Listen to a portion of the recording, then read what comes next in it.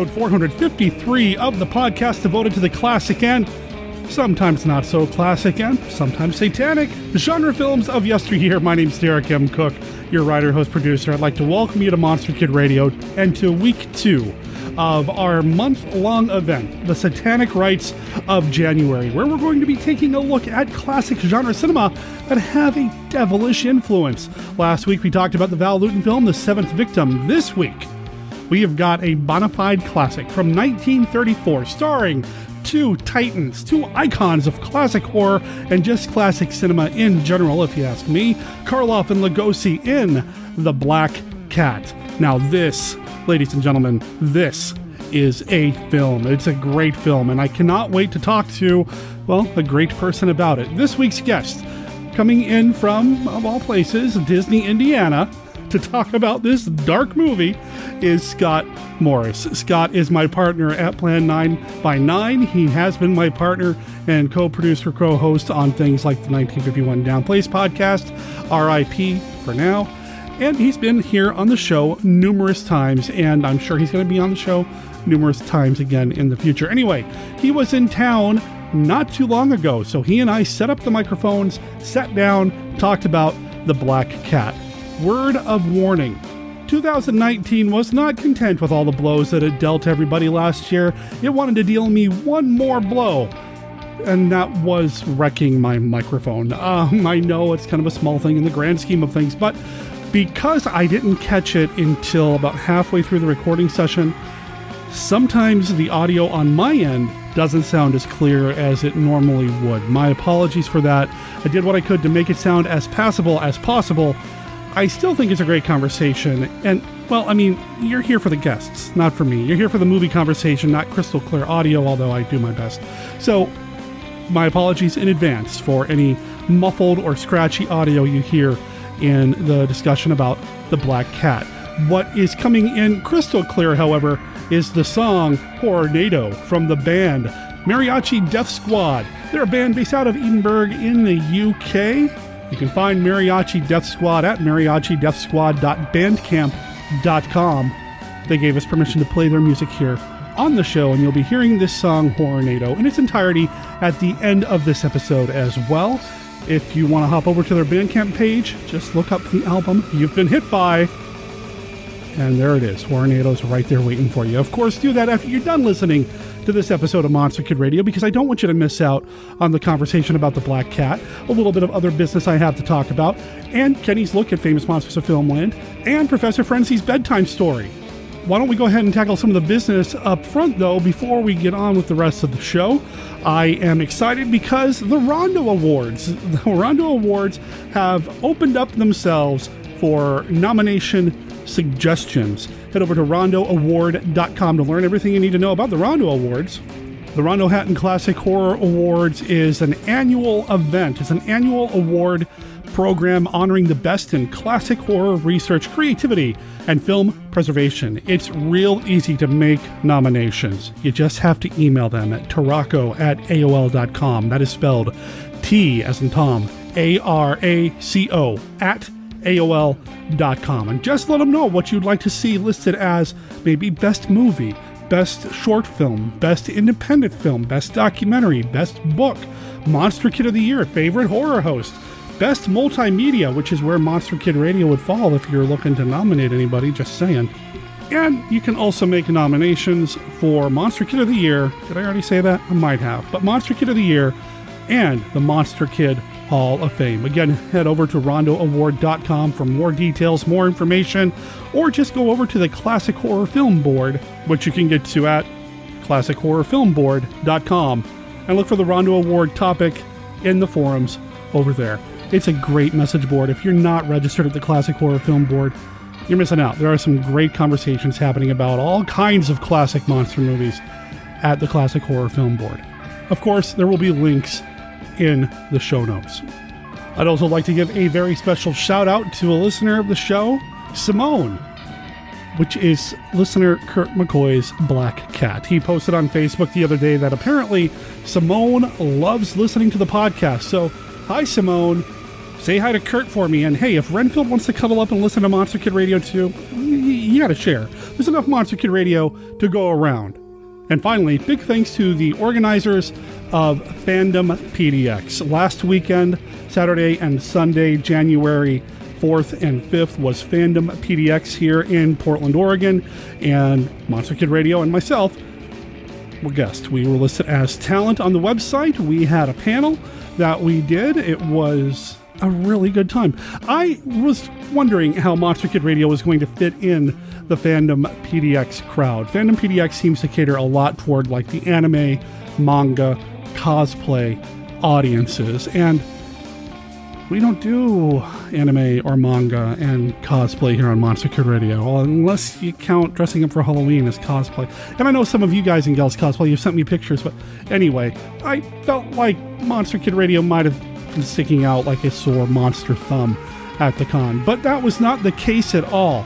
The panel was called Classic Science Fiction for Modern Audiences, and I was joined by Monster Kid Radio Irregulars, Chris McMillan from The Shadow Over Portland, and David Heath from the DUGS podcast and Dave's Corner of the Universe. Thank you to Chris and David for being part of the show last weekend and joining me at that panel. And if there are any new listeners, anybody that we found at the panel, if you're listening right now, thank you for discovering Monster Kid Radio and giving the show a shot. Thank you for being part of the audience when we did the panel. And yeah, I did try to record that panel as well. So later on this year, depending on how the audio turned out, because I did try to do something a little bit differently so I didn't have the same problems that I had when I recorded the Roger Corman thing. If that audio turned out okay, you'll be hearing it on a future episode of Monster Kid Radio. Okay, let's go ahead and get into the rest of the show. We got Professor Frenzy waiting in the wings to tell us a bedtime story. Then Kenny and Famous Monsters of Filmland, and then Scott Morris, Boris Karloff, Bela Lugosi, and me. All of that right after this.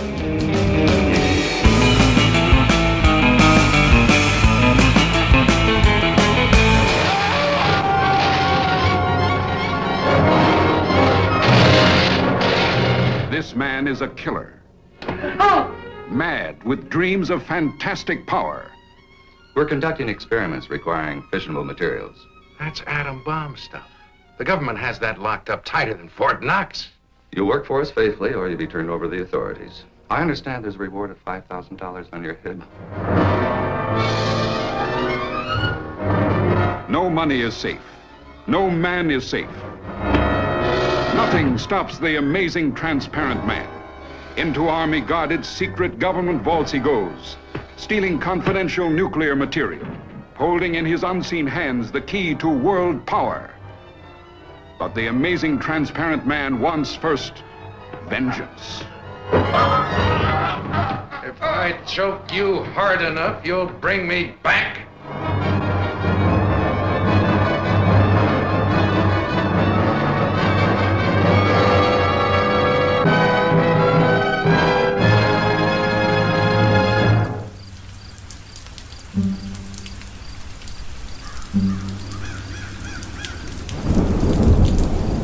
Good evening, Monster Kids. This is the Count. I'm here with some friends to tell you about our favorite board and card game podcast. It's Go Forth and Game.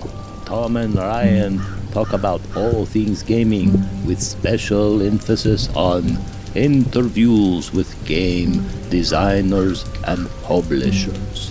What do you think about this, my tall, gaunt friend? Go Forth Game. Good. And what about you, my undead comrade? I think Go Forth and Game is the most entertaining podcast about board and card games that I've come across in 4,522 years. So, if you enjoy listening to two monster kids discuss topics like abstract games, the best family games, game schooling, various game mechanics, and of course, monster-themed games, then you should give Go Forth and Game a try. That's goforthandgame.com, available on iTunes and Spotify.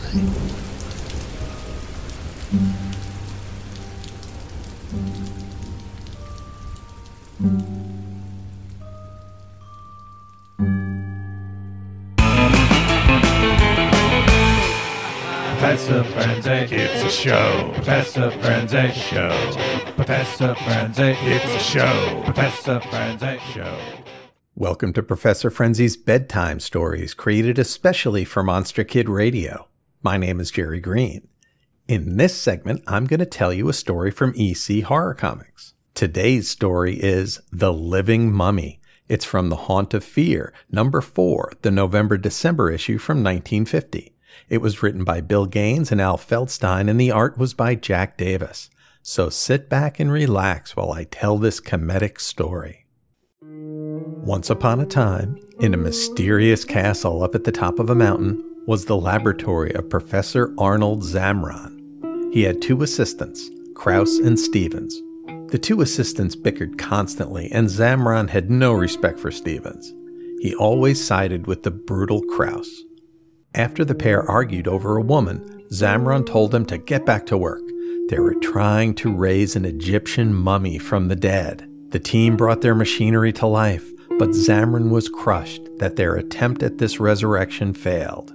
Stevens redid the math and suggested what they needed was to increase the voltage to the maximum. Zamron poo-pooed his suggestion and retreated to his private study to do the numbers. Undeterred, Stevens decided to try it his way. He reran the experiment, but with the new voltage. Even so, the mummy didn't come to life. Stephen retreated into his bedroom. While he was in his room, the mummy sprang to life. The ancient corpse rose and trashed the labs, like you do. Krauss came upon the mess and at first blamed Stevens. He realized his mistake too late, as the mummy attacked him. In his private study, Zamron realized that Stevens' suggestion was correct. No worries, he would just take credit for it anyway. Then he heard a horrible cry from down in the lab and raced to punish his wayward assistants. He found Krauss dead and the laboratory in ruins. Stevens must have done it. He got a gun and went to Stevens' room and threatened him. Stevens says he was asleep, and when he left the lab, everything was fine. He did confess to rerunning the experiment. It must have worked. The mummy must be alive. Suddenly they heard a thumping noise. Zamron tried to tie Stevens up to keep him on ice for the police, but Stevens was having none of it. He disarmed the doctor and ran out of the castle. Sadly, he ran himself right off a cliff. Zamron went to phone the police. He realized that with both of his assistants dead, he would be able to take all the credit for bringing the mummy to life. But before he could get through to the authorities, the mummy entered his study. He shot the creature, but it was no use. Long dead hands wrapped around his neck. The end. I hope you enjoyed that creepy tale. This was a pretty straightforward story. Experiment failed, then succeeded. Then 3 dead in quick succession. The addition of the fame-hungry doctor and the fighting assistants did give much-needed color to the piece. There was some threat and tension even without the mummy. Jack Davis really knows his way around a horror story. The 3 scientists all look unique. The balding, mustachioed Zamron, brutish Krauss, and bookish Stevens all were very clear. The mummy, too, was a gross skull under all those wrappings. Very cool. I like this one. If you're interested in a copy of The Haunt of Fear Volume 1, the book can be purchased on Amazon, and you can find a link to buy it on the MKR website. I hope you enjoyed the story. My name is Jerry Green, and you can listen to my podcast on the Frenzy feed. On Wednesday, we have the Professor Frenzy Show, where we talk about new indie comics, and on Monday, we have Memory Minute Monday, a nostalgia podcast, and on Sunday, listen to Frenzy Piece Theater, where we recap and discuss classic comic book stories. You can also catch me on Twitter at Professor Frenzy, and search for Professor Frenzy on YouTube, where you can find the Professor Frenzy Show and some exciting projects we have coming up. Stay tuned, and thanks for listening. Professor Frenzy, it's a show. Professor Frenzy, show. Professor Frenzy, it's a show. Professor Frenzy. How much shock can you take?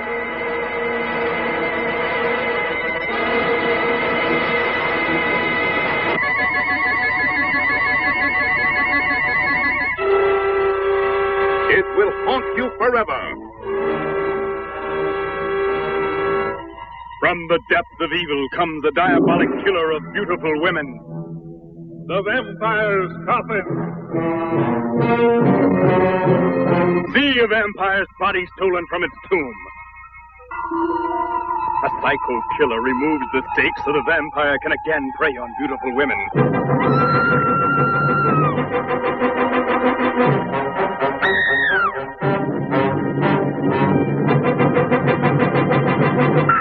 It's in the vampire's coffin. And to complete a double night of horror, a monstrous nightmare of terror, turn loose in a fight to the death. The robot versus the Aztec mummy.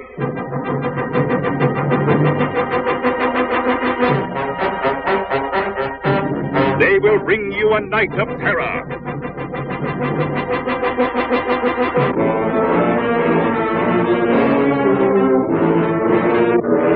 We dare you to see them, but don't come alone. The Vampire's Coffin in an all-new double horrorama show with The Robot versus the Aztec Mummy, presented in Hypnoscope.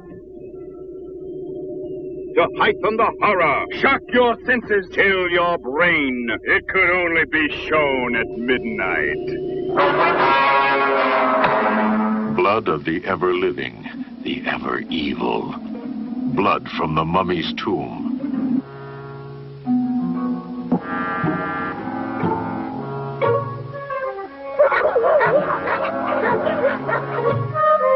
From the dead past come powers too terrifying, too strange to be believed. You know who I am? And you're afraid, aren't you? Who is she, wearing the mummy's face? Is she one of us, enjoying our kind of life? Or is she the ever-living, the ever-evil?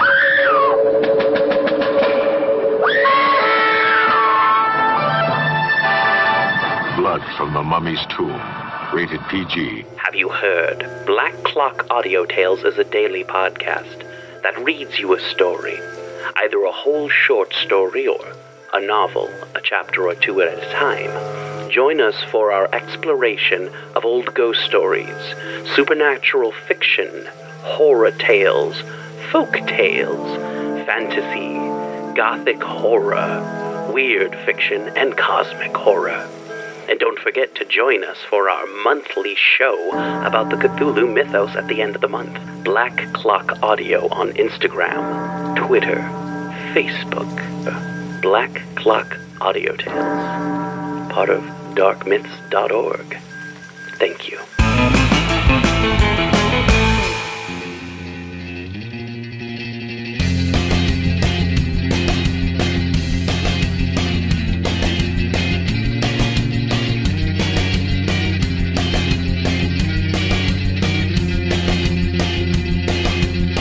Hello there, Monster Kid Radio heads. This is Kenny with a look at Famous Monsters of Filmland.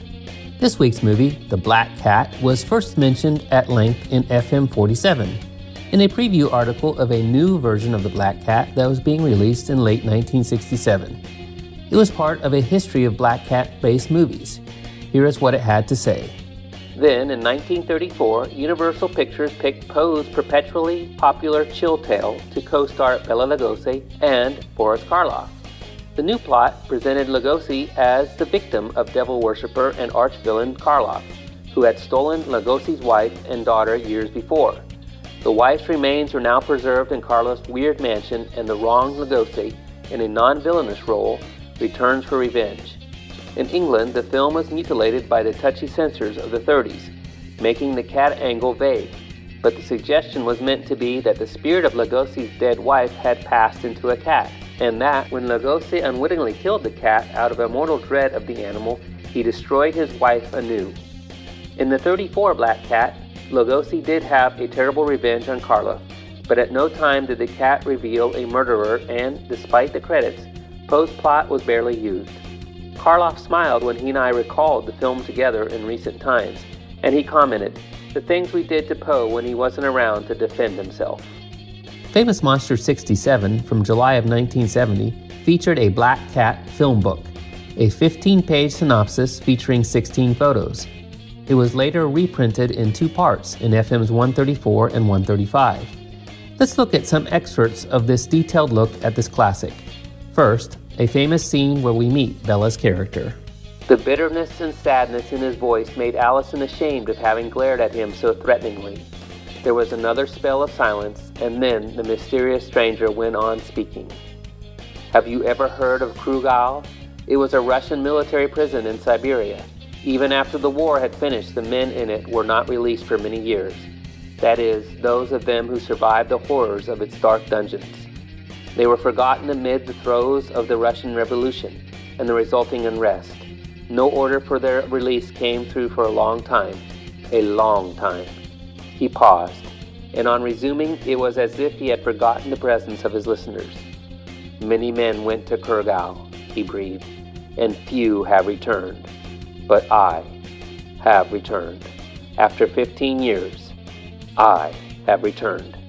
He gazed into space, and to the Allisons, the glitter in his eyes seemed all at once to become dangerous, vengeful, tainted with a streak of madness.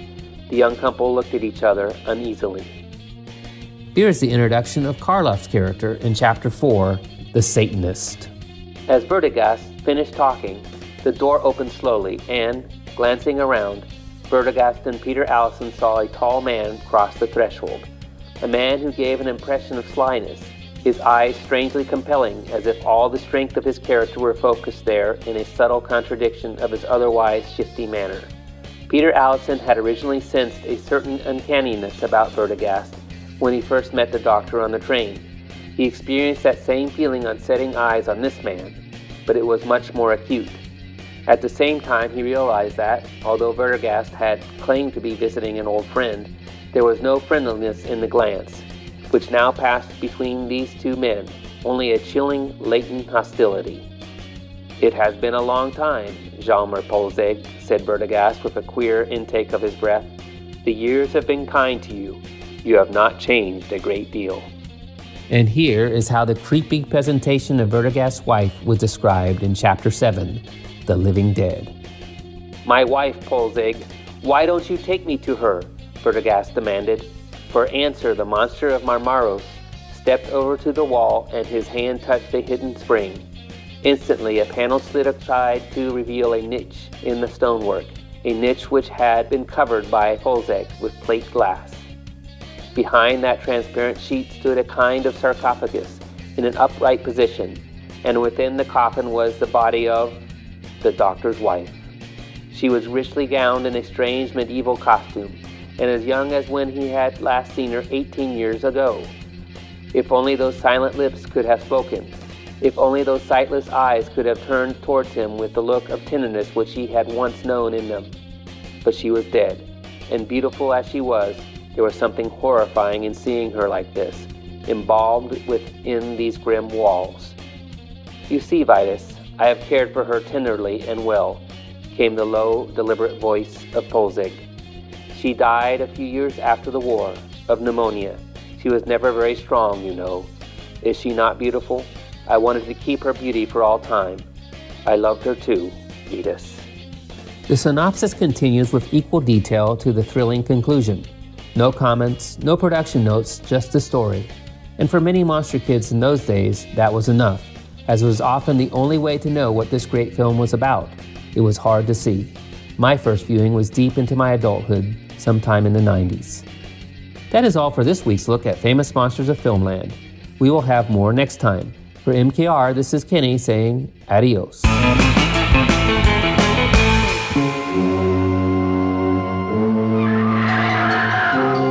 Daughter of Dr. Jekyll, yearning for love and discovering on the eve of her marriage the monstrous inheritance that was her birthright of fear. Oh, I still shudder when I recall that face, like some perverted mask of evil out of a legend of horror. Then you saw him, Miss Hyde? Once, at the very last, just before the mob caught him. They almost tore him to pieces. The villagers broke into this tomb and drove a stake through his heart. Daughter of Dr. Jekyll, terrified that she become the disfigured thing that was her father, a vampire drawing sustenance from bestiality.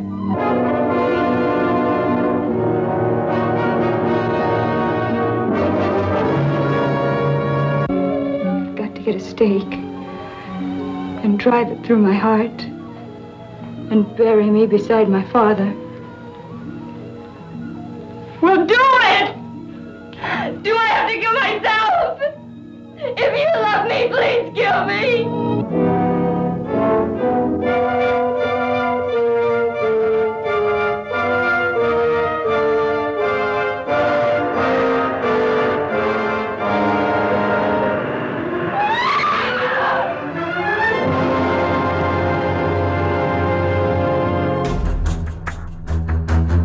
Vampires, werewolves, zombies. Yes, these things are real, but fortunately for those of us who can afford him, so is Mark Temple. And he's good. Real good. He's a former FBI agent turned freelancer with the knowledge and skills to eliminate your monster problems. And his rates are negotiable. Monster Hunter for Hire, the first volume of the Supernatural Solutions, the Mark Temple Case Files, is now available in both ebook and paperback. Go to tinyurl.com/monsterhuntertemple to buy your copy of Derek M. Cook's latest book. Read about Mark Temple, the experienced professional now available to rid you of your supernatural, ghoulish, and monstrous pests. That's tinyurl.com/monsterhuntertemple. And don't worry, Mark Temple is discreet.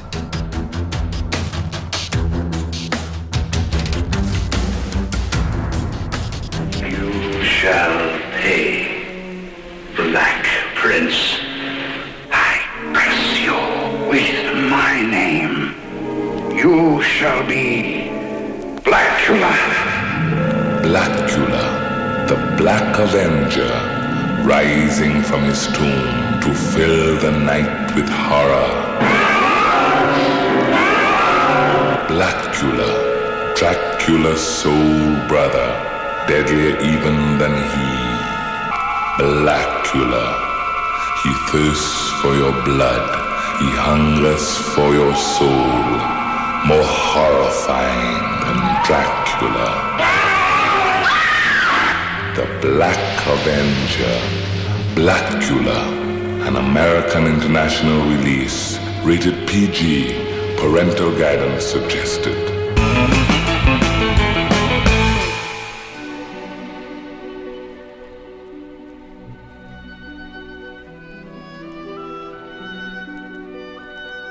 This is Count Dracula, and I'm here to offer you a friendly warning. Derek and his guests often get excited, and occasionally this results in revealing key plot points of the movies they're discussing. You know how the children of the night, monster kids, can get sometimes. So consider yourself warned. And don't come begging to me to kill them for their transgressions afterward. I have more pressing issues to take care of, like that pesky Van Helsing. When I think satanic, I think Scott Morris. Disney is very satanic. You know, I think if you look at it, you might find, I'm sure there's somebody out there who's said that Disney is, you know what? I'm not even going to say take two. We're using this. It's Monster Kid Radio. It's Scott Morris from Disney, Indiana. Week 2 of the Satanic Rites of January. How you doing, man? I'm doing well. How are you this morning? I don't know yet. I'm still just now waking up. I overslept. It is New Year's Day. We stayed up last night to bring in the new year. Scott and Tracy Morris were actually here in town. And we wanted to hold on to 2019 as long as we could, so we moved out west. Why I did that, I don't know. I did not have a good 2019. I was saying 2019. There were I don't know, man. There was a rough year. There was some stuff that you went through. The first half was good. You went through some stuff. I went through some stuff. Yes. No satanic rites, though. No. Well, see, maybe that was the problem. Maybe not enough of it, man. Okay, so it is New Year's Day. It's just barely after 12, something or other.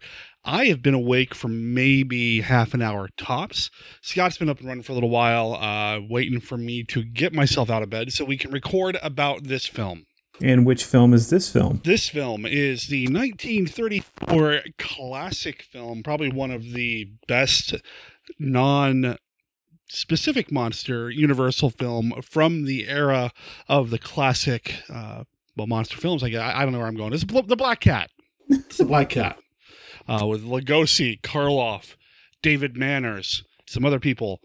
Directed by Edgar G. Ulmer, and it's phenomenal. Now, I know a lot of people wanted to talk about The Black Cat with me here on the show, and maybe not this February, but next February or February down the line when we do another flashback month, we can have other people come on and talk about The Black Cat. But I've been sitting on this film for a very long time because Scott saw it for the first time at a Monster Bash, and when he came out of the screening, he looked like a changed man. I was blown away when I first saw it. So that was the very first time that I saw it. Like Derek said, at Monster Bash, it was an actual print. It was amazing. It was a print. It wasn't wow, I didn't know that. Yeah. Because I didn't see it. I was doing Monster Kid Radio business. And it was introduced by Gregory William Mank, wasn't it? Yes, it was. And he probably talked a little bit about it. Yes, he did. And he's actually on the Blu-ray that we watched as well. Yeah, so for my Christmas. No, it's for Christmas. I was going to say my birthday because it's so close. For Christmas, my mother, who's awesome, sent me the Universal Monsters Classics Volume 1 Classics something. From Scream Factory. Yes, yeah, that one collection. And The Black Cat's on there. And Scott and I watched that the other day. I think the transfer looks amazing. It looks really good. Sounds great. Mank is on there, as well as Gary D. Rhodes, talking a little bit. If I wouldn't say they were going back and forth like a versus situation, but Rhodes being the Lugosi scholar, Mank, knowing about both, but really being more of a Karloff kind of guy. It was kind of cool to see the two of them talking a little bit about the film as well. It's really nice Blu-ray. I don't have it myself, but that might be something that I'm going to correct soon, because I'd love to have a good copy of this. I imagine. It's something that I think most monster kids need to get their hands on. I haven't broken into any of the other movies on that collection. My mother also got me Volume 2, and I haven't looked at any of those. I think Murders in the Zoo is on one of them, which I'm really excited to see how that looks. But Universal, you're killing me, man. Put the Jungle Woman movies out on Blue. Come on. I'm just saying, I'm going to ride that one for a long time. But The Black Cat looked great. Maybe I should just wait till Disney buys them. They're buying everything else. Oh, man. Yeah, we talked a little bit about that, too. Anyway.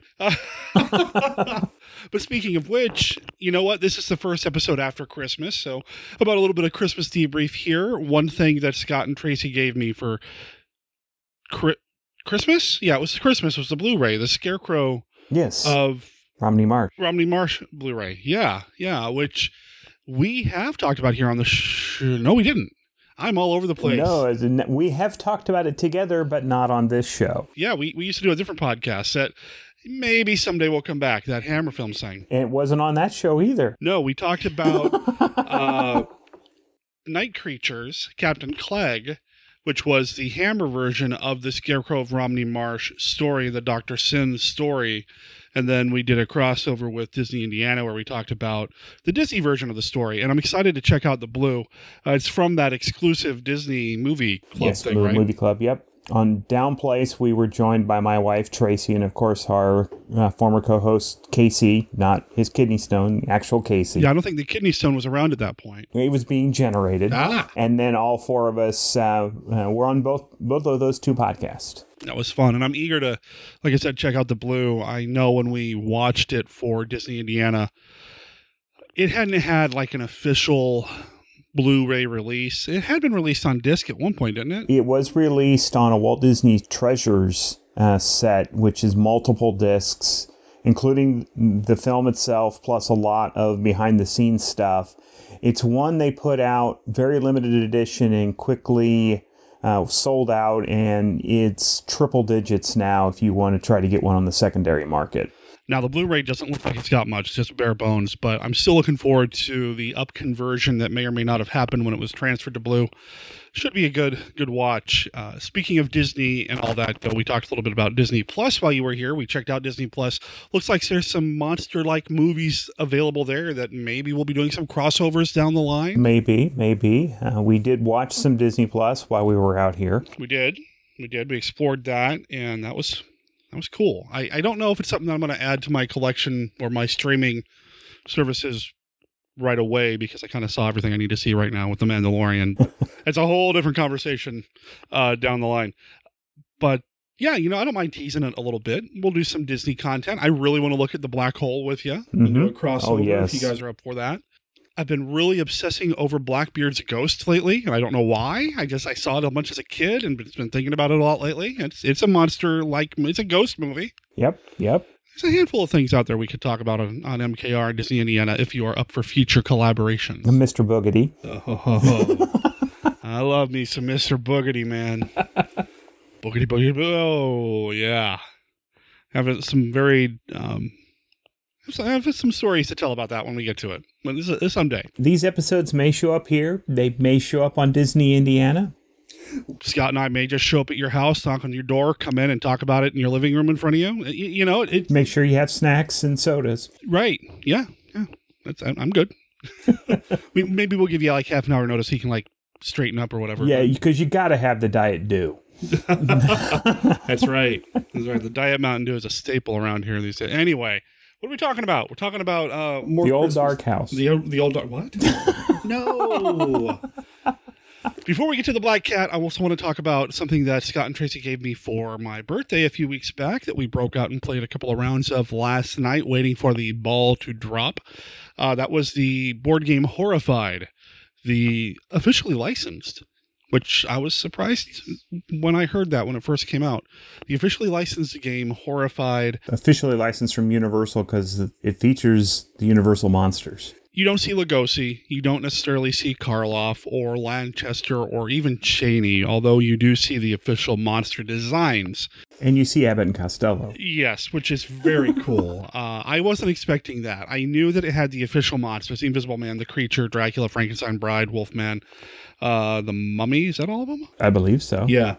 But the villager characters, which are part of the game, you're trying to escort them to safety when they decide to show up in the middle of the street when monsters are about. Boneheads.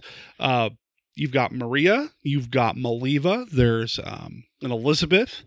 A couple of doctors from Creature from the Black Lagoon, like Dr. Reed. No K. But, she knows better than to wander out. But Wilbur and Chick, man. Which was awesome to find out. Oh, man, that was so cool. I liked that a lot. Fritz is there. But, yeah, I think the biggest missing character would be either Kay or Igor. That's true. No Igor. Well, there is a Renfield. There is a Renfield running For around. those of you that couldn't hear, my wife from the other room yelled Renfield. Yeah, she's in the peanut gallery waving at us right now. Anyway, I really liked Horrified. I recommend it for Monster Kid Radio listeners. It seems a lot more complicated to learn than it really is.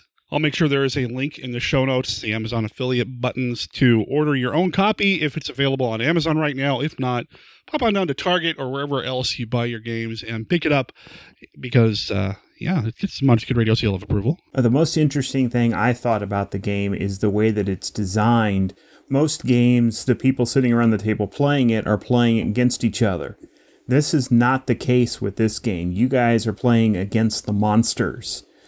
And you can actually play this game by yourself or with 7 friends, which is kind of a neat way to design the game. Yeah, it's smartly designed. I think it's a mechanic that I've seen in other games where you're able to just play against the game itself if you just want to play a one-player game. But it's definitely a lot of fun with other people because it's the co-op nature of it. It kind of speaks to the role-playing game person in me where you're kind of cooperatively trying to solve something or beat something. We're all working together, plotting, strategizing. How are we going to take down Dracula? How are we going to keep the Wolfman from going after Tracy? Because the Wolfman really liked Tracy last night. He and I have that in common. Well, But yeah, no, it was a lot of fun. And I'm grateful for it. Thank you for getting it for me for my birthday. And I imagine it's something I'm going to be playing quite a bit of, if nothing else, by myself for a long time. Scott and Tracy also got me the recent book about Star Trek, the animated series. Been a very big Star Trek kick lately, and I imagine that's going to be one of the themes of 2020. Just loving me some classic Trek, and the animated Trek, I think, is underrated. There will be some Star Trek stuff happening at Monster Kid Radio this year at some point, so stay tuned for that. which is a book that Derek actually got me for my birthday, which was supposed to be for Christmas, but my birthday and Christmas aren't that far apart, and it got accidentally opened early. And it's very good, and we returned the favor for Christmas. So stay tuned for that. If you want more Star Trek content, drop me a line on Facebook or whatever, and we'll do some more Trek this year. Got something brewing with at least a couple of people. And I'm not one of them. Not yet. I think my wife is, though. She's, that's something else completely not what I was thinking about. But yeah, you're absolutely right. Yep. We got all sorts of stuff in the works. 2020 could be a pretty awesome year for Monster Kid Radio if everything works out the way that I want it to. Speaking of upcoming Monster Kid Radio, I will be returning in for that pre-mentioned Flashback February. That's right. Scott right now is the only person who is officially you're a fish. You're officially booked for Flashback February because Scott will be coming back in about a month or so to talk about Abbott and Costello Meet Frankenstein, speaking of Wilbur and Jack. I was going to say, it's something we've already mentioned in this episode. Exactly. All right, so people are not here to hear us talk about our Christmas haul. People are here to talk about the Black Cat, or hear us talk about the Black Cat. But before we do that, we got to do it. Got to do it. I got the cards. Got the Classic 5, baby. We're going to do a round of the Classic 5 for people who don't know, although at this point I imagine everybody does who's listening to the show. Unless this is your first time, welcome. The Monster Kid Radio Classic 5 game is a game that we play with everybody that comes on the show, whether they're a first-timer or an old vet like Scott. Not your old part, just that. Well, I am old. Well, yeah. There's nothing funny about it. Anyway, the mess, man, I'm all over the place. The Classic 5, it's a game that we play. It's a deck of cards. Each card has a this or that. Which movie do you prefer style question. There are no wrong or right answers. It's just a way for Monster Kids to talk about one of their favorite things. It sounds like a challenge. To get it wrong. You tried to do that at Monster Bash, if I remember correctly. I tried to answer the same thing for everything. I do remember this. Anyway, you ready to play the Classic 5, Scott? Sure. All right, here we go. Card number 1 right off the top. What classic monster movie do you want to see turned into a theme park attraction? I think you actually probably came up with this card. Yes, that sounds like one that I would have come up with. What classic that isn't already one? Now, because I know that there is some. There's the Mummies at Universal, The Mummies at Universal, which it's more on the Brendan Fraser Mummy than the classic Mummy. And there's also, you see the Psycho House there, so it's not really an attraction, but you see it. Do they not have you walk into it? I thought you could walk into it. No. You're on the tram ride, and you see the Bates Motel, and sometimes they actually have Mr. Bates out there shoving a body into a trunk. Really? Okay. So you do see Norman. But what would I like to see? I'm thinking we need a creature water ride. Creature water ride. Okay, so like a log ride, log kind of thing? flume type of ride. I mean, it would be the complete opposite of, zippity doo dah, everything's great. You're now going to be diving down into the Black Lagoon, where you may or may not come back. Now I want to see a creature from the Black Lagoon skin over the Splash Mountain ride. I don't know how it would work. I don't know what music there'd be no sing-along. There'd just be a lot of ba-ba-ba. Every time you go around a car, ba-ba-ba. Exactly. And one time it would be Godzilla showing up. Which is funny you say that, because while you were thinking here, I'm kind of looking off into the distance and I see my Godzilla figure up there and I'm thinking, man, a Godzilla theme park attraction would be awesome. Which I have actually seen a couple of presentations for Japanese theme parks for a Godzilla ride. Nothing's ever been built. Isn't there something there, though, where it's like you walk into or you go into Godzilla's open mouth? I thought I saw something. Well, there's the Godzilla Hotel. There's the Godzilla Hotel. Man, I want to go to that so bad. But I don't know of one where you walk into his mouth, but it might be something I'm just not aware of. I know we have a handful of listeners who went to Japan last year. Yeah. Not yesterday. Yesterday. Yeah. Brian Clark being one of them. Was there any Godzilla stuff, theme park stuff over there, man? Let me know. All right, card number 2, I would normally pull it here, but this one's got the Universal logo on it, and I'm talking Universal stuff, so I'm feeling universally. Favorite George Wagner film, Man-Made Monster or The Wolfman? It's kind of a given for almost everybody who gets this card. Yeah, it's got to be The Wolfman. I loved that film. Jugular. That's the way Jenny Williams was killed? Yes. Find something? Animal tracks. Whoever is bitten by a werewolf and lives becomes a werewolf himself. Oh, don't hand me that. You're just wasting your time. The wolf bit you, didn't he? Yeah. Yeah, he did. You wouldn't want to run away with a murderer, would you? Oh, Larry, you're not. You know you're not. I killed Bela. I killed Richardson. If I stay here any longer, you can't tell who'll be next. That was one of my favorites because I saw the standard Universal Classics all in one weekend at the Artcraft Theater. Oh, that's right. And The Wolfman was... Seeing that on the big screen for the first time was amazing. So I've got to go with The Wolfman. Have you seen Man-Made Monster? I don't think so. I'd recommend it. It's Lon Chaney before The Wolfman. So it's kind of like his trial run at Universal, I suppose. Number 3, if you could be on set during the production of a classic Universal monster movie, which one would it be? For me, it's Creature, because I want to hang out with Julie Adams in that bikini. It's not really a bikini, but For me, it's got to be The Invisible Man. Because I would love to see how they pulled off some of the shots. Oh, wow. Okay. I would love to see the behind the scenes of what went in to create the fact that he wasn't there, but he was there type of thing when he was pulling off the bandages and stuff. I'd love to see that in person. Well, and I know that you are like the president of the Una O'Connor fan club. Oh, I am. And you'd want to hang out with her. You ought to read my slash fiction about her. No, you should not. Card number 4, what's your favorite, moving on, what's your favorite Vincent Price film?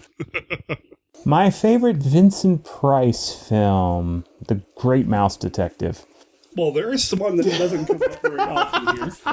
I haven't seen that, I think, since it was in the theater. Because it's got Price. Does he sing in that? I can't remember. Does Radican sing? I don't remember. It's been a while since I've seen it, and I just mentioned that because it's a Disney film. Mm-hmm. But what one my favorite that he does, I really like The Tingler, which I'm sure comes up quite a bit. I can't think of one I don't like that I've seen. He's really good in everything. Edward Scissorhands, would that be up there for you? I've never watched that. Really? You're a huge Tim Burton fan. I know, and I have never watched that film. So all of them is the answer. Yes, okay. But I'm gonna for the purpose of this question, I'm going to go with The Great Mouse Detective. Fair enough. All right, final card. Oh, is this Universal? It's part of the standard deck. Dr. Pretorius from Bride of Frankenstein or Dr. Gustav Niemann, as played by Karloff, in House of Frankenstein. Pretorius. I mean, that man is amazing. Oh, yeah. He's my favorite part of that entire film. Bride is one of my favorites of the classics, and it's because of him. It's not because of the monster or anything. It's not because it's him. He is so good in that film. Such an underrated character that deserves his own film. Oh, yeah. I would love to see a prequel to Bride, seeing what he was up to leading up to that, and watching him make those little creatures. The homunculi or the little dudes. Little dudes, yes. and him battling with the king trying to get to the queen all the time. That'd be a lot of fun. Dr. Pretorius is a kick, man. Ernest Thesiger, I don't know much about him as an actor, but you mentioned the old Dark House kind of jokingly earlier. Yeah. Have you seen the 1930s old Dark House? Yes.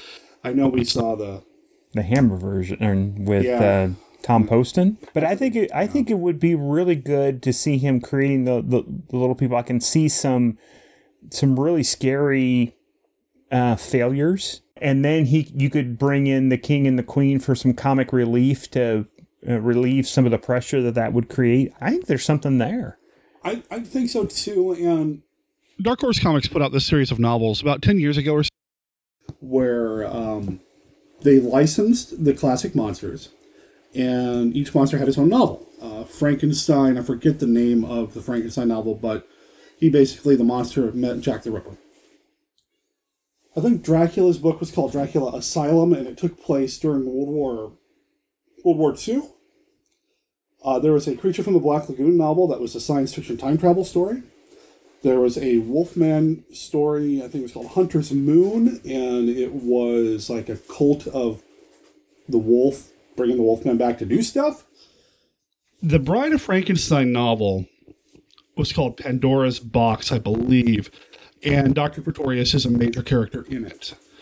And the premise of these novels is that they all took place after the film, kind of continuing the story. And with this one, it was about the bride surviving the explosion and trying to get away from Dr. Pretorius, who was trying to get her, coming after her.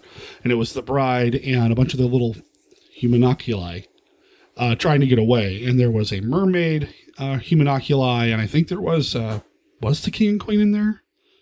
It was like a menagerie of little people that Pretorius had been creating, and they're trying to get away from Pretorius.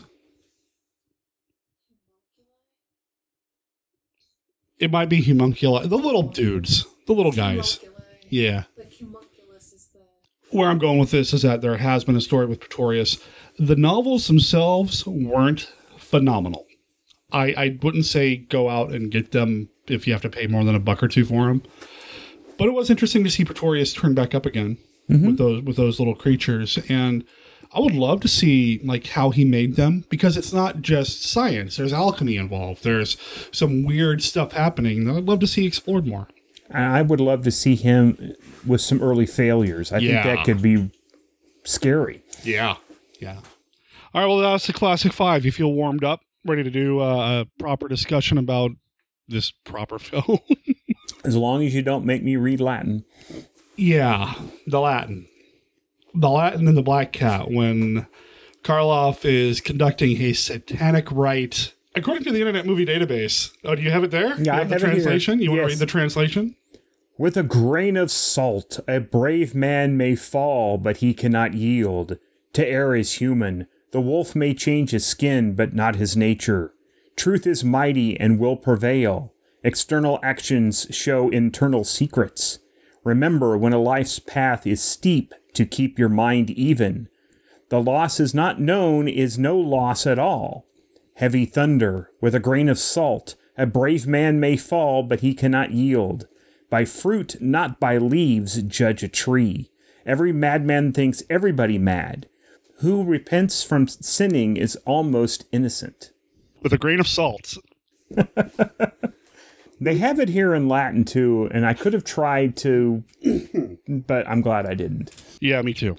I don't want to have to edit around that. There's a sense to me that some of the quote-unquote satanic elements in this were just kind of tossed in for flavor. The satanic content, the Latin, that's not why we're talking. I mean, it is why we're talking about this movie. The reason we talk about this movie now is because of Karloff and Lugosi's performance. It is the first time they collaborated. From the beginning, you could tell where Universal's really kind of thought their bread was buttered with giving Karloff top billing. He's just Karloff. Mm-hmm. And then Bela Lugosi is beneath him, with Bela getting second billing, at least second billing. He's not just a last name. He is just another dude in the film. And it's too bad, because I think Lugosi does a really good job in this movie. Really good. Oh, they both hold their own, especially their scenes together. Oh, man. Are just incredible. Yeah, they're not playing their monsters, but this is a really good example of Universal picking out some of their highlights and putting them in a film together. Really giving them an opportunity to show what they can do acting-wise. Mm-hmm. There's a lot on display here, even though it's really early in both of their run as horror icons. Man, they are doing some pretty horrific things, and they're doing it so well, and they're still acting their hearts out. And playing off each other so well. I mean, you can tell that they have the chemistry, and the impression that they don't like each other is palpable. In real life, they like each other, but these characters don't like each other. Yeah, and that's something that I think gets blown way out of proportion, the so-called rivalry between the two. I think Karloff eventually started feeling sorry for Lugosi and maybe didn't approve of some of the things Lugosi said or did, but as professional actors, I feel like they both respected each other, and I don't know, there's something really special about this film. They're playing opposite their typecasting, I suppose, especially with Lugosi. Oh, definitely, because I remember the first time when I saw this at Monster Bash, Lugosi, I'd seen Dracula and everything that I'd really seen him in, save Ed Wood. He was always a bad guy. He was always a villain, and he's actually kind of sympathetic in this film. You kind of root for him. Wow. And which is something that really caught me off guard watching this for the first time, because as soon as he came on screen, I'm like, okay, he's the bad guy. But he wasn't. He always has this kind of edge to him throughout the film that there's something in him that is capable of doing some pretty despicable things. And it does come out at the end. But the fact that Lugosi is able to put that in his performance while still being basically the hero who's trying to save the girl, I think speaks to the quality and level of his acting. I think there's two reasons why you see him as evil as he is at the end of the film. Mm-hmm. The first, obviously, is how far Karloff's character pushes him. I mean, basically, he stole his wife, then stole his daughter. That's one reason he's as evil as he is at the end of the film. But I really think the other thing, and it's something that I don't hear too many people talk about, and it's something that, even though we did see it in the special features mentioned, but it's something that I picked up on the first time I watched it, is how both characters are really suffering from post-traumatic stress after World War I. And how they handle it is completely different. One thing I've always wondered while watching this film was Karloff's character a sadist before the war, Mm-hmm. or did the war drive him to that? While you were just saying, this talks about the PTSD, and they weren't calling it PTSD at that point. I don't know what they were calling it, if they were addressing it at all at that point. I don't know my history enough to know. But as you were saying that, it made me wonder, how did Lugosi deal with the horrors of the war? How did Karloff? And what Karloff experienced in the war, did that drive him to the satanic group, his beliefs, what he's involved with? I don't know. I'd be interested to learn more about it. My personal feeling is, yes, that's probably what drove him, because he had the opportunity to inflict a lot of pain on people in the war and found out that he kind of liked it. Ah, okay.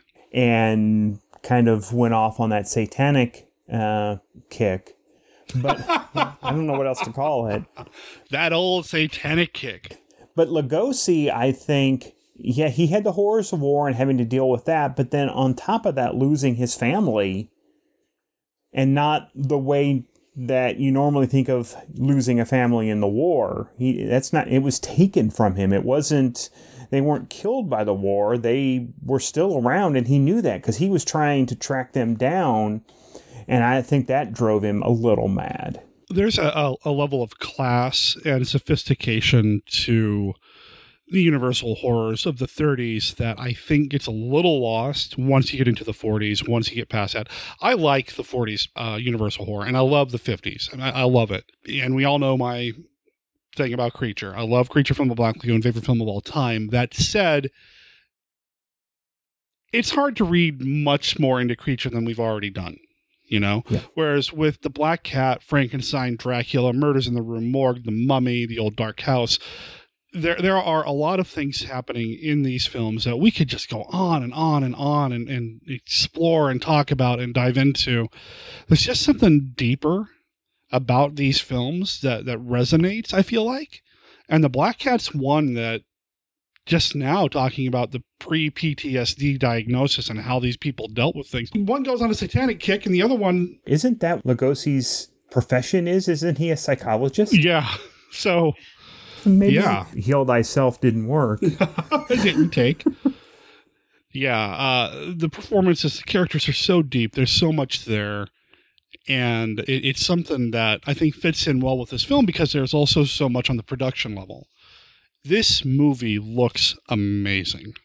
Oh, yes. It's gorgeous. It looks ahead of its time. It does not look like it was made in the 30s. When we were watching it this time, there's a scene in the main room in the house, and I think some of the characters were walking toward the front door like they're going to leave or they're going to answer the door or whatever.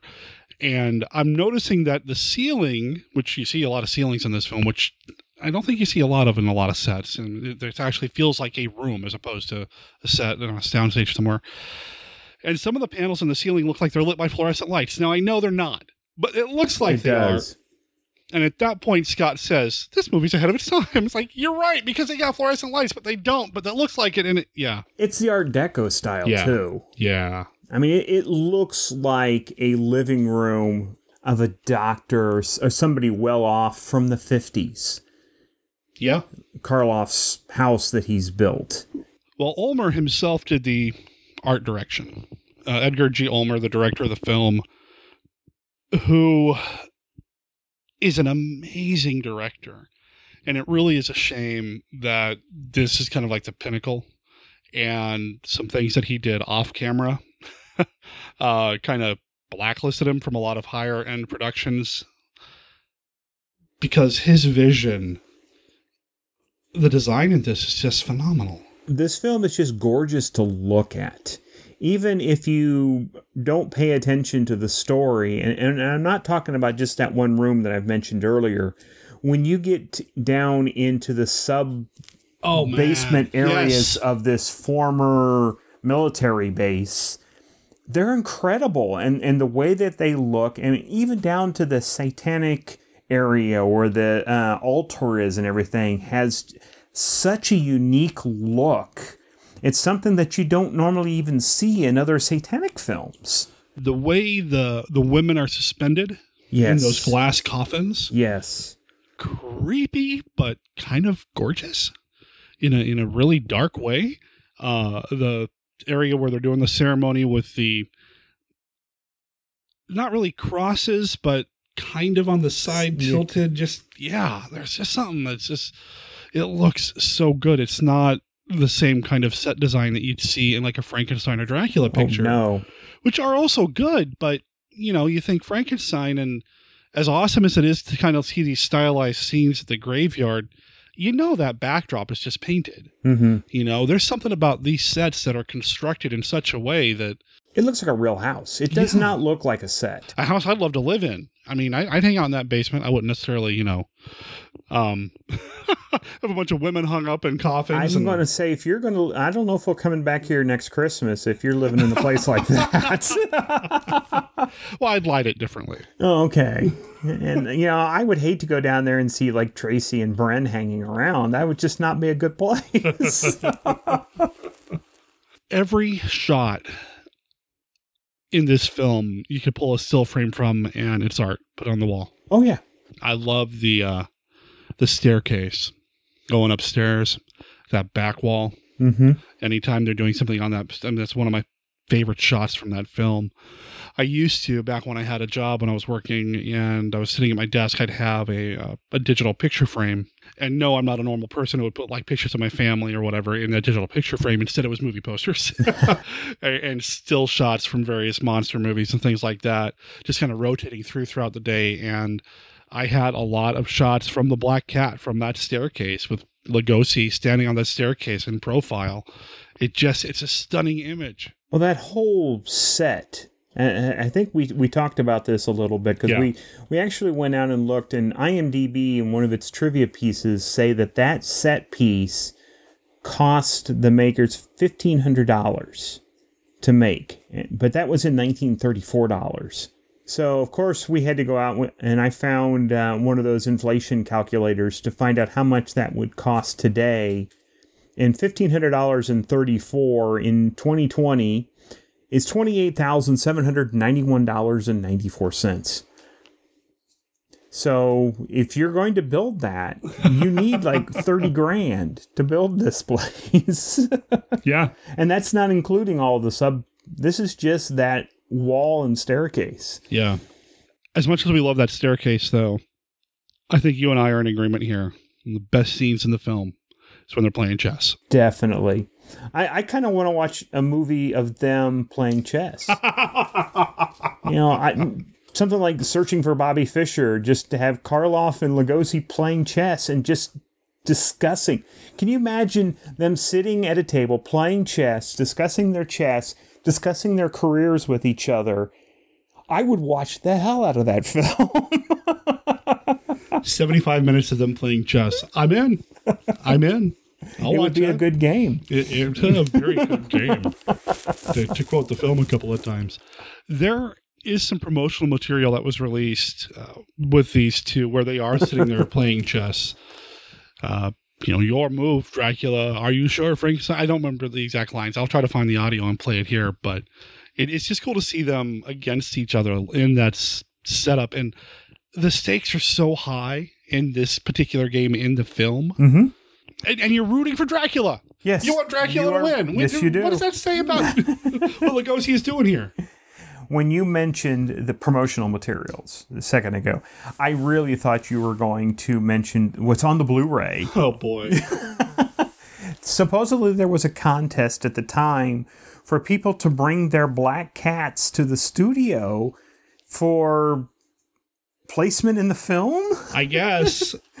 And it's silent. There's no audio to it. It shows probably 50, 60 kids carrying black cats. And I looked at Derek when we were watching it and I thought, it's Children of the Damned bringing their cats to... None of them look happy. They all look terrified. And it's because Lugosi and Karloff are there. They're all in a line walking past them. And isn't Karloff in makeup, character for the black cat? So he's in that robe thing that he wears the whole movie.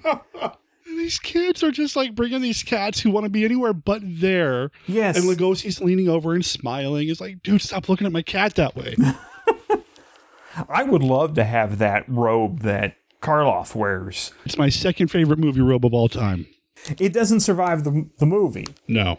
But I could imagine just sitting in front of the fire wearing that, just kind of looking over the top of my glasses at somebody. It would probably freak somebody out. Yeah, it's my second favorite movie robe. You know what my first is? What is your first What do you think? robe? I want a Manos robe so bad. I was going to say I would want one of those two. Either that or Bond's terry cloth robe from Goldfinger. I like it. All right. So if we were going to have a Monster Kid Hall of Fame, a movie Hall of Fame of robes, those are the three robes that would be in it. Well, I don't see how Bond fits in the monster. Well, I'm parts saying classic movie stuff. Okay, classic one's okay. But for monsters, we're going to have the Master's robe and Karloff's robe. Man, somebody's rolling in their grave right now. I don't know who, but wow. That said, speaking of the robe, though, the costume design is good. Everything in this movie is just spot on. There's nothing about this movie that I dislike. I don't know why I don't talk about it more, because there's so much in it that's just so... Somebody on a message board said I use the word amazing way too much on this show, but it's amazing. For me, I think what weak points that I would bring out about this film is the rest of the cast. Okay, let's talk a little bit about the rest of the cast. They're just there. They are just kind of there. It's David Manners and Julie Bishop are the young couple who just got married, probably on their way to their honeymoon, right? Yes. Why do you go to Eastern Europe for your honeymoon? In the 30s? Because they're American? I mean, he's a mystery author. Yeah, maybe that's why. Inspiration. Well, he did. It's going to be a tax write-off. He did get inspired because he wrote that, at the very last scene, you find out that he wrote. So now I'm wondering, was it all real? Or was the whole movie just him telling this story that he wrote? Huh. Is The Black Cat a Peter Allison story? Or is it an Edgar Allan Poe story? It's not. You man. They say it is. Even going back to the 1930s, they were using Poe's name to promote a film that really had nothing to do with Poe. Again, talked about it on the show in the past. Poe's name being used in The Haunted Palace, even though it's a Lovecraft film, just to kind of promote the film and get more butts in the seat because they know Poe. Again, this was, and even the title card on the screen, suggested by a story by Edgar Allan Poe. I hope his estate got something. Yeah, at that point, he probably wasn't in the public domain, huh? It was the 30s. Yeah. Huh. But going back to the rest of the cast, I'm not impressed with anybody else. But then again, they don't need to be because Karloff and Lugosi are so good.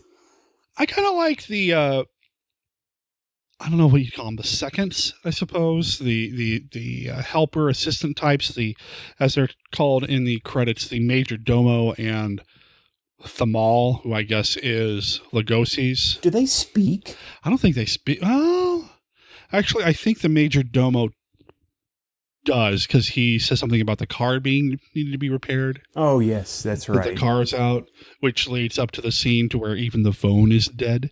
No, I love that. I love that reading, though. Even the phone is dead. You hear that, Vitas? Even the phone is dead.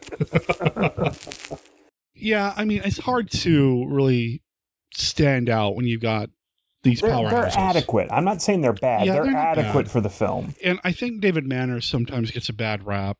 He's just kind of this bland, vanilla guy that turns up in a lot of these movies. He was also in The Mummy. He was in Dracula. He was in The Death Kiss with Bela Lugosi, which I actually really like. But he's just kind of bland. He's just kind of there. I mean, even in Dracula, what is it? Is he Harker in that? He's Harker in that. How do you... I kind of like him. I want to know more about the guy. As I watch his performances over and over again, I kind of see a little bit more about what he's doing. But again, it's Karloff and Lugosi. How do you stand up to these two icons in their prime? Well, even watching this film, if you don't look at anything else that anybody in the film did, if you ask me who I would like to learn more about, it's Lugosi and Karloff's character. I don't need to know anything else about anybody else in this film. Sure. I would love, I could go easily with a prequel to this film with their actions in the war. Oh man, a World War I film with these two? What they did? Gosh. And how they had their internal struggles over the Lugosi's wife. Oh man. I could imagine that the chess game we see in this film was not the first one. Yeah, no, wow. You know, there's a question in the Classic Five, what monster movie needs a prequel? This is it. Yeah.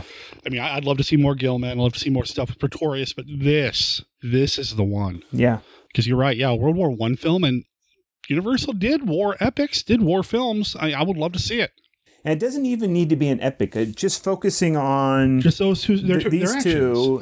Yeah. Wow, that'd be cool. But of course, the fan fiction part of my brain, which is there, I'll admit, I don't do a lot with it. Once more, Peter Allison's story. Just going around writing all these stories that happen to take place with, because I like the idea that maybe this isn't something that really happened. Maybe this is Peter Allison's take on, or just a story that he wrote. Yep. I like that a lot.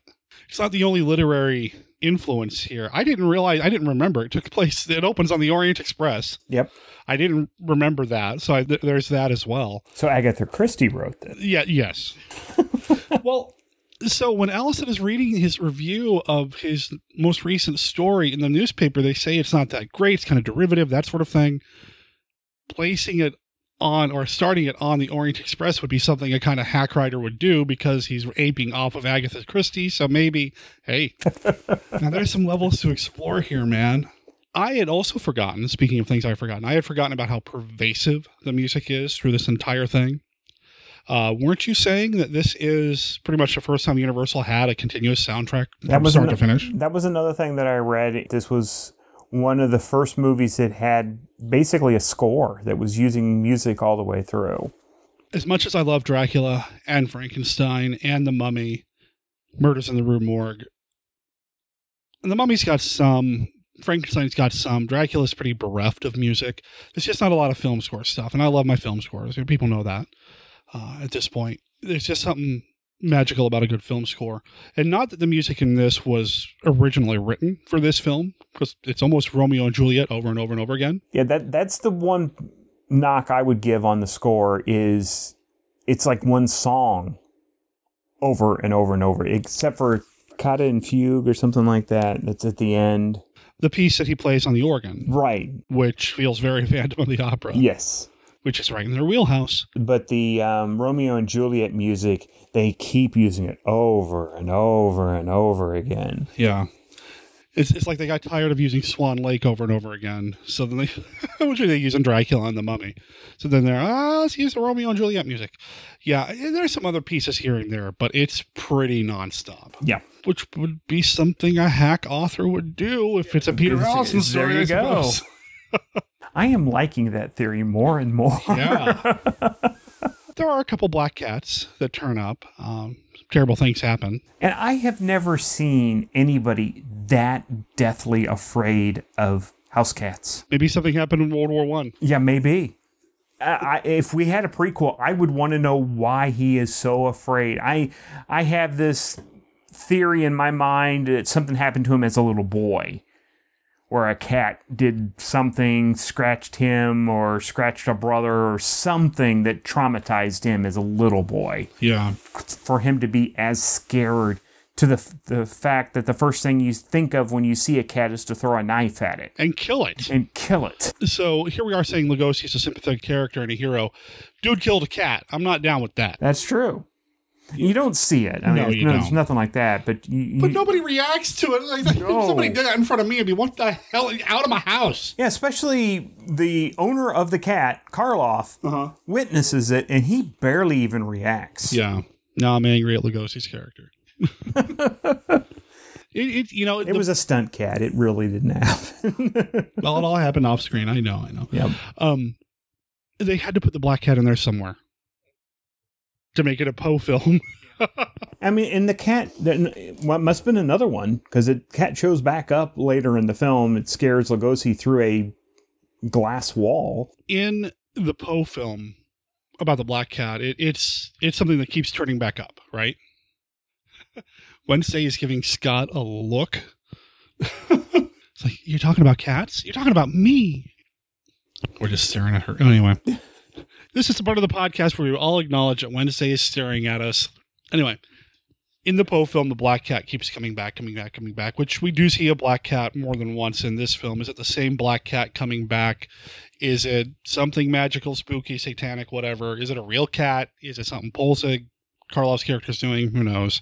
Well, there is the one line about, because the object, the girl, it shows up about the same time the cat gets killed. Oh, yeah? And he makes that comment about evil spirits and the cat and showing up, but that's never brought back up when the cats show up. I think the cat stuff is just really superfluous, which kind of happened too when they did The Raven, which is supposed to be based on a Poe story as well. It's just kind of there. It's not really inspired by the story. Have you seen The Raven? Yes. We talked a little bit about that, I guess, while we were watching it.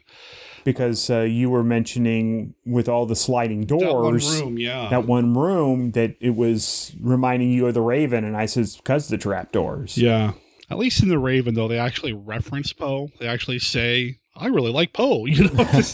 Suppose there's no reference here at all. That was part of Poe's suggestion, don't mention me. I knew Lugosi was a big guy. Seeing him next to Karloff, though, I guess I always pictured Karloff as being a big, tall dude, because he's Frankenstein's monster. He's got to be a tall guy. I know he's got big lifts in his shoes, but still, Lugosi is a bigger dude. He's a tall guy, and I know he's got to be a bigger presence, because he's Dracula, he's this big monster dude. But he's a tall guy. I don't know how tall he was in real life, but he feels bigger to me. What always gets me about this film and his size is there's a scene near the end where his shirt is ripped off, and you see Karloff without a shirt on, and he looks small. Because I'm thinking he's Frankenstein. Well, he's Frankenstein's monster, for those out there that go that way. But Frankenstein's monster is a tree trunk. He's a big guy. And when I see Karloff without the shirt on, he almost looks gaunt. It's kind of unnerving. Yes. It's not something you would expect to see. And that, of course, goes to, and I've told this story on the show before, that sequence. I started giggling when we were watching the movie. Yes, he did. I was hoping he was going to bring this up on the show. I'm sure I've mentioned it before, but that scene I can't see without thinking about the time I talked to Sarah Karloff, and I told her The Black Cat's one of my favorite Karloff films. Oh, so you like seeing my father get skinned alive, huh? Well, it's not exactly where I was going, but okay. That's another thing about how gaunt Karloff looks. He also looks like he's pale white, like he's not seen the sun in years. Well, it's makeup, obviously. I know it's makeup. But that's Jack Pierce's makeup. Yeah. Doing more than just caking a bunch of, not necessarily prosthetics, but like collodion and cotton and all that to build up the wrinkles on head. Pierce was a master makeup artist. He didn't just do the extreme monster stuff. He would do things like that. And he was really good at it. Yeah, it makes me think of, and I don't know why my mind goes this way. It's probably what was intended. But yeah, he's a satanic cultist. He does all his stuff at night. He's not out during the day. He spends a lot of time in the basement looking at women in glass coffins. It's true, too. He's not getting a lot of sunlight. You're right. He's a creature of the night, ironically. Exactly. Considering who he's up against in this film. I think the film deserves multiple rewatches. You could really learn a lot more about it and come away from the film appreciating it even more. Like you said, the Peter Allison connection potentially. Just imagining what would have happened during World War II, how that whole relationship started. I'd like to imagine that maybe they were even friends, like they were close before the war started. Yeah, I believe that too. And the other thing that I also, while we were watching some of the extra stuff on this film, was talking about how the studio asked for reshoots and everything because they were a little worried of how intense the film was. And then when I watch the film, there's no gore. It's all implied. Everything's implied. And if it came out today, would it even get an R rating? Man, I don't know. I mean, maybe the subject matter, but still, I don't know. I mean, the MPAA is still fairly conservative. I feel like it's gotten a little better over the years, but if it gets an R, it's because of the subject matter. It's not because of what's on the screen. True. I would agree with you there. There's a little bit of blood, but it's from people getting hit in the mouth. Yeah. People are getting shot and stabbed, but you don't see that. Somebody gets punched in the face, their mouth bleeds. Somebody dies in a car accident. You don't see him. No, not at all. And that's okay. I mean, I'm sure part of it was also technical ability. Oh, yeah. You don't have a lot of explosive squibs and things like that back then to create bullet hits or whatever, but I was watching the end of it yesterday when we were watching this, and I'm thinking to myself that this was remade today, and you got a Nicotero or somebody like that, you have seen more of that skinning scene. Oh, yeah. And I don't need it. The way it's presented in this film is perfect. There's a couple of scenes that you see in silhouette, and that's all you need. Your mind makes up the parts that aren't shown, and my mind was doing its well on its own. Well, yeah, and you talk about the silhouette. There's so much shadow work here. Ulmer really knew how to paint with shadows. I know we talk about Val Lewton being the master of shadows, and the first film that we did during the Satanic Rites of January, The Seventh Victim, is a Val Lewton film, and you see a lot with shadow. Ulmer also really knew how to use shadows and silhouettes and all that in this film. And you're right. You mentioned Nicotero. We're talking about the MPAA and issues, whatever that they've had over the years. Tarantino used Nicotero to do special effects in Reservoir Dogs. And in Reservoir Dogs, there's a scene where the guy cuts the dude's ear off. Yep. And my understanding is that was actually shot. You actually did see the ear come off. But for whatever reason, either Tarantino made this choice or the MPAA made him make this choice where instead of actually seeing the dude cut his ear off, I've used the word dude a lot today, seeing the dude cut the ear off as opposed to the camera kind of pulling away as he's doing it and you just hear it, that's scarier. Mm-hmm. instead of actually seeing it happen. And I think that's what this film also does. Instead of seeing the actual skinning, you see the look in Lugosi's face. Have you ever seen an animal skinned alive? That's what I'm going to do to you, and you see that, and then you just imagine what it sounds like and what's happening as you see the shadows playing against the wall. It's terrifying. Well, there is one other silhouette scene that I want to mention, and it's the first time that we see Karloff in this film. Yeah. He's in bed. Mm-hmm. And there's... Oh, man. That's creepy.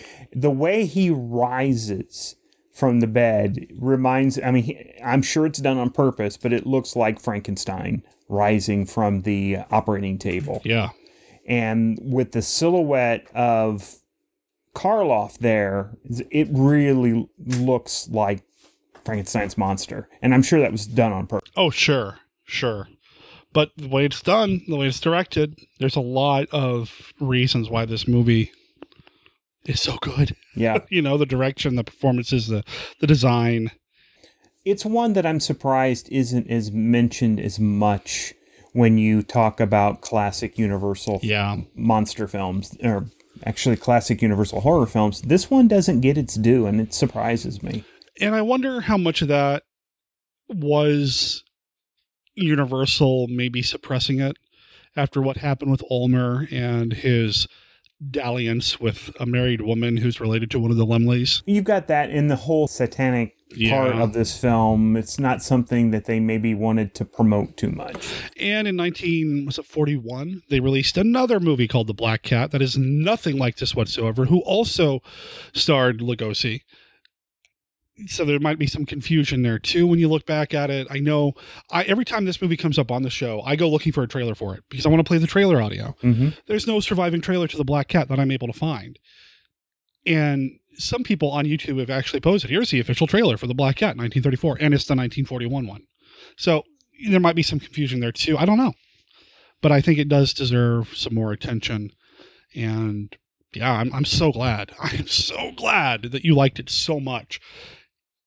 That's why I've been sitting on it for so long, because I wanted to talk to you about it. And happy accident that you happened to be here in Portland to talk about it for the Satanic Rites of January. I mean, this is one of the films that I had to podcast with you to work off the fact that I'm staying here with you. So, well, there's that plus some other things we'll talk about off mic.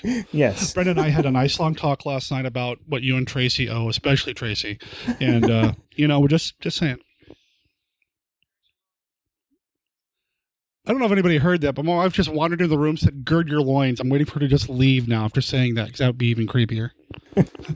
Gird your loins. Exit stage left. What else do we want to say about The Black Cat before we wrap up? We've been chatting here for about an hour. I definitely see this film. Yes. If you have not seen this film, track it down. Make sure you get the 34 version, not the 41 version. Which I don't think I've ever seen, actually, now that I think about it.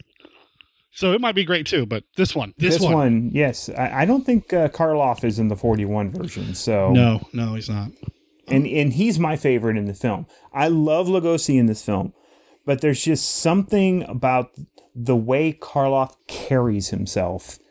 He's my favorite in this film. Karloff is such a unique character in this movie. I'm always going to be drawn toward Lugosi, and I think it's because I feel like he doesn't get his due. Maybe that's part of it, but I will never, ever deny what Karloff can do and bring to the screen. It's amazing. And whether you're Team Lugosi, Team Karloff, I think the best scenes in this film are when they're in the scene together. And I don't think I ever want to meet Sarah Karloff. Because she would not like my two favorite Karloff films. What's the other one? Targets. Oh, actually, she likes Targets. I think she likes Targets, which is also a phenomenal movie, which someday we'll talk about here on the show, maybe, because it's got some Monster Kid stuff. Basil Rathbone is the other guy in Lugosi, the other dude, to go back to the word of the day. Yes. Which, I don't think I have seen that Black Cat, but it looks like an old Dark House type of movie. But yeah, make sure you get the 34 version. It's well worth the time it takes to find it. And if you really are interested, check out the Scream Factory Blu-ray because it looked amazing. It's so good. Whether it's called The Black Cat or what did you say it was called over in the UK? House of Doom? House of Doom. Because black cats are not necessarily bad luck over in the UK, I guess. Yeah, they actually think they're good luck. Yeah, I prefer the title The Black Cat. I think it works perfectly despite having nothing to do with the story. Highly recommended. Disney Indiana approves the Satanic film. Yes. Yes, we do. Wow. Okay, so it's 2020. It is early 2020. It's January 1st. Do you know what you're doing on Disney Indiana the rest of the year? You got any themes lined up? I do, but we haven't announced it on our show yet. So I'm going to sit on it and not say we do have another yearly celebration. We just wrapped up comparing specific attractions that could be found both in Disneyland and Walt Disney World and saying which one is our favorite. We do have another cross-country type of celebration that we're going to start here in January and run as a monthly segment, but I am going to hold off on that announcement until our show. Okay, Scott, you can sit on it, and there are plans, like we talked about at the beginning, about doing some crossovers, some collaborations between MKR and DI, doing hopefully the Black Coal or Blackbeard's Ghost or the Black Cauldron. The Black Cauldron we keep talking about too, man. We keep dancing around. It has to have black in the title. It really does. Maybe that should be our theme this. Well, no, that's going to blow Flashback February. Yes, it's true. Unless it's Abbott and Costello meet Blackenstein. Oh, why doesn't that exist? Oh, man. Or Blackula. Oh, God. Dr. Black and Mr. Hyde. That's what I want. Oh, boy. And we're about to go off the rails again. So let's wrap up. DisneyIndiana.com is where you can find Scott and his lovely wife, Tracy. The real star of the show. She's in the room. I always say this, and I said it recently on the show. Favorite Disney podcast. You guys just hit 300 episodes, which is amazing. I gushed about it a couple weeks ago here on the show. That you hit that mark is fantastic. Over a decade of Disney Indiana goodness. So Congratulations on that. Listeners, check it out. There is a permalink at monsterkidradio.net. Just look in the links section. You're going to find a link to Disney Indiana. Go check it out. And if you find yourself on Disney Indiana, we have a link to Monster Kid Radio over there. There you go. There you go. Scott and Tracy have been super supportive of me on a podcasting level and a personal level for years. So if nothing else, if you like what I do here on MKR, part of it is because I've got people like Scott and Tracy having my back and the podcast back. So check them out. If nothing else, do it for me, man. Do it for me. Do it for you. Do it for the mouse because they need more money, obviously. Yeah, that's right. They got to buy Universal. Remember? As long as they don't buy your podcast. Actually, if they bought your podcast, that'd be good for you. Yeah, it'd be really good for me. Yeah, it's for sale, Disney. Come talk to us. I am so proud of Scott Morris and his wife Tracy Morris for what they've done with Disney Indiana. They have been going for over a decade producing that show nonstop. It's incredible and quite the feat.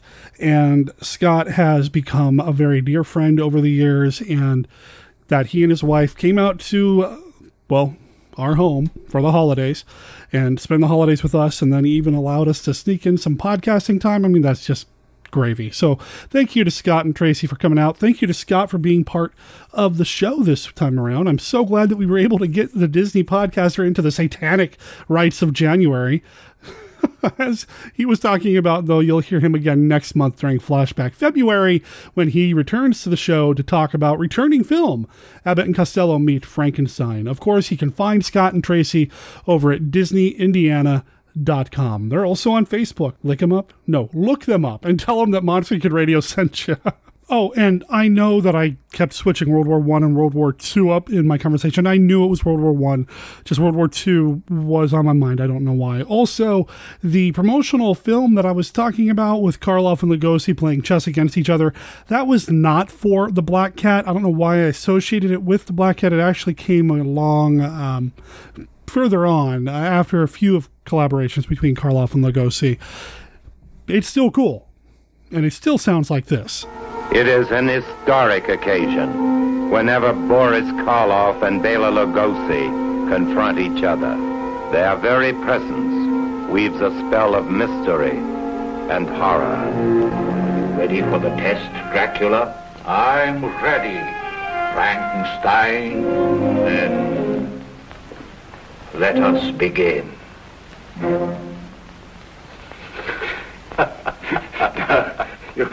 You understand, Bela, don't you? That the one who wins this little game of chess is to lead the parade at the Film Stars Frolic. Okay, Boris. You'll move. Right.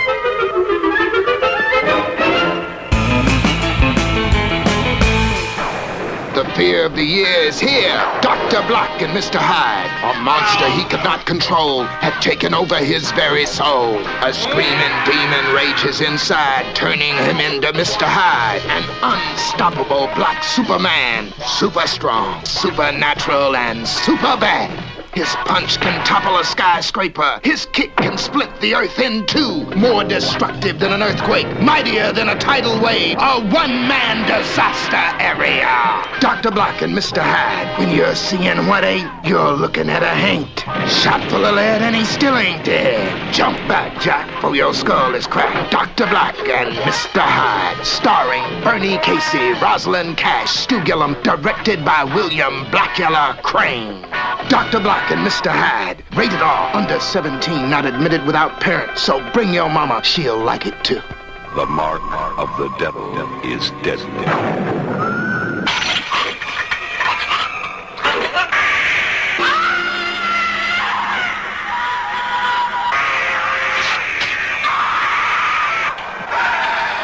The devil's nightmare will leave its mark on you. Rated R.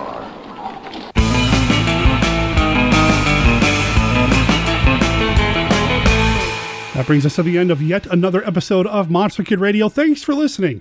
If you are a social media user, please consider retweeting the tweets from Monster Kid Radio, sharing the posts on Facebook, just letting everybody know about your maybe favorite classic monster movie podcast. The more listeners we have, the merrier. And if you are on Facebook and you haven't given us a like yet, please consider liking Monster Kid Radio over there. Once again, I'd like to make a push to have Monster Kid Radio have a bigger presence on Facebook. No, I don't know what the algorithms are. No, I don't know what the benefits are to having however many likes you need on Facebook to get whatever. But the more likes, I think, the better. That's how it works, right? Can we hit 2,000 likes by the end of 2020? With your help, we might be able to pull that off. The Monster Kid Radio Twitter account is used by the podcast, but also used by me. So if you want to be in touch with me between episodes or just kind of touch base or whatever, and you're a Twitter user, feel free to tweet me. Just find me at Monster Kid Radio over there. At monsterkidradio.net, though, that's where you're going to find everything else you need to know about Monster Kid Radio, including our contact information. If you wanted to shoot us an email, you can do so by emailing me at monsterkidradio@gmail.com, or you can call and leave us a voicemail at 503-479-5657. That's 503-479-5MKR. If there are any events coming up in your neck of the woods that you'd like to share with Monster Kid Radio listeners, feel free to send that in too, and I'll spotlight it here on the show. I was speaking with returning guest Alistair Hughes just the other day when we were recording for an upcoming episode, and we talked about how great social media has been for connecting all of us monster kids and getting us together. But there's one thing better than this, and that's meeting in person. So if there's something happening in your area that you think monster kids would dig, I want to hear about it so we can make sure everybody else hears about it. Of course, in the show notes of this episode and every episode, you're going to find links to everything that we talked about in that episode, including links to Amazon, because we are an Amazon affiliate. If there's anything that you've heard about on the show that's available for sale through Amazon, I'll make sure there's a button in the show notes over at monsterkidradio.net that you can click on and follow and go to Amazon and buy it that way, because if you do that, because we're an affiliate, you're helping the show out, and every little bit helps, and I really appreciate all of your support. If nothing else, if you need to buy a copy of my book, Monster Hunter for Hire, please consider using the link over at monsterkidradio.net in the show notes again, because not only do I get a commission off the book, but then I also get the affiliate sale bump, which I know is only a couple of cents, but still, every little bit helps. If you are a fellow podcaster, there is a section on the website where you can download any of the promos that you've heard on other podcasts about Monster Kid Radio. There are 4 different ones. check them out, throw them into your podcast mix. And if you do, let me know, because I'd love to return the favor. At the beginning of the show, I talked about Fandom PDX, the most recent convention that you saw Monster Kid Radio at. Where will Monster Kid Radio and where will I be next? If you're in the Portland, Oregon area, there is a real good chance you're going to find me at Wizard World Portland, which is happening January 24th through the 26th. Now, I typically only go one day unless there's like a panel or something going on. I'm not there in any official capacity yet. I don't think they've cut off submissions for panels, but might be cutting it pretty close. That said, I may be a panelist on somebody else's panel. David Heath, Fingers and Tentacles Crossed, has a panel that he submitted. Hopefully it goes through, and he's asked me to be a panelist with him. As soon as I know something, you'll know something. After that, I'm going across the country, kind of. I'm going like halfway. I'm going to Minnesota, because on April 29th, it's the world premiere of the newest film from Christopher R. Mim. The movie is called The Phantom Lake Kids in the Beast Walks Among Us, and I'm going to be there. It's at the Historic Heights Theater. I'll make sure there's a link in the show notes to the Mimiverse's website, which is saintuphoria.com, where you can go and buy tickets, learn a little bit more about the premiere, learn a little bit more about The Beast Walks Among Us and any of the other movies he's got in his catalog already or in various stages of production right now, including a really cool Christmas project that'll be coming up next year. If you're going to be attending the world premiere, let me know. I'd love to meet you. Of course, Monster Bash is happening later this year, but when we get closer to that, I'll talk a little bit more about Monster Kid Radio's involvement at the Bash. Are there any monster events happening near you that you think Monster Kid Radio should be at? Well, if it's something that I can get to or people can help me get to, I'd be happy to go. Or maybe you'd like to cover that event for Monster Kid Radio. Drop me a line. Again, monsterkidradio@gmail.com. I feel like I'm starting to ramble, so let me tell you a little bit about what's happening next week during week 3 of the Satanic Rites of January. Alistair Hughes, the artist, the author, the man from New Zealand. He is the man behind the incredible book, Info Gothic. If you don't have Info Gothic, you gotta check it out. And yeah, there's an Amazon affiliate link for that as well. He is coming to the show, and we're going to be talking about a film that actually inspired this month's theme. It's happening right now in London. New York could be next. Or Paris, or Rome, or Tokyo. It's happening right now to this girl.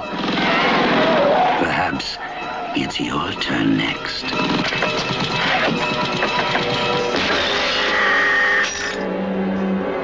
We are not dealing with ordinary criminals. The real force is more sinister, more obscene than any monstrosity you can think of. Lord of corruption, master of the undead, Count Dracula. If you follow me on Facebook, you saw that I posted something about being unreasonably in love with this film. And spoiler alert, yeah, I love this film. So does Al. And we're going to talk about that next week on the show. If you've not seen the Satanic Rites of Dracula yet, you got 7 days to get caught up. Or buy the Blu-ray from Amazon. Link in the show notes. You know the deal by now. Also next week, we'll have another surf band on the show. That surf band will be House of Man. They're based out of Detroit, Michigan. Come back to hear how they sound. If nothing else, come back next week to hear them. Although, you don't want to miss Al. Or Professor Frenzy, or Kenny's Look at Famous Monsters of Filmland, or anything else that comes up next week on the podcast. Monster Kid Radio is a registered service mark of Monster Kid Radio, LLC. All original content of Monster Kid Radio by Monster Kid Radio, LLC is licensed under a Creative Commons Attribution, Non-Commercial, No Derivatives 3.0 Unported License. Professor Frenzy's Bedtime Story is copyright 2020 Jerry Green. And the song, Hornado, that belongs to Mariachi Death Squad, which you can find over at mariachideathsquad.bandcamp.com. Check out the album You've Been Hit By, and you can pick it up. For $5, you can buy the entire digital album. I mean, that's a deal. Go check them out. Let them know that Monster Kid Radio sent you. My name's Derek M. Cook. Talk to everybody next week. Thanks for listening. Ciao.